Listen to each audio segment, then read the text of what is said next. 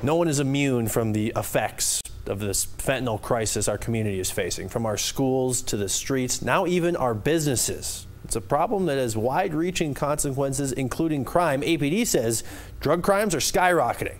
Well, now a Bernalillo County commissioner is leading a conversation among business owners affected by this crisis. Felice Romero was in on that conversation. Felice, what are they saying? Well, Benson isn't just a county commissioner, but he owns 2 businesses in Albuquerque. He says when one of his employees overdosed in the bathroom, he knew more of these conversations were needed, especially in the business community. This afternoon, he hosted the Educate and Equip Employers Through the Fentanyl Crisis panel.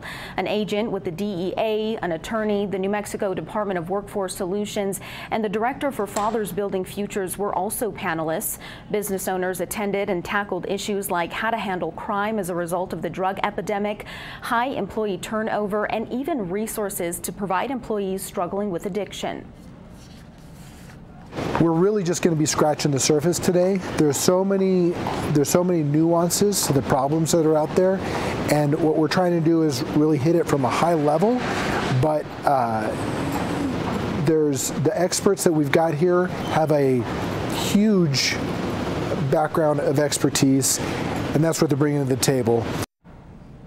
Benson owns 2 Baskin-Robbins locations here in Albuquerque and encourages other business owners to get involved with the county. They work alongside UNMH and other nonprofits to help the city and employers and workers navigate addiction.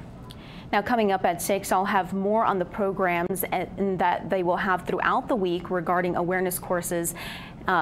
More on that at 6.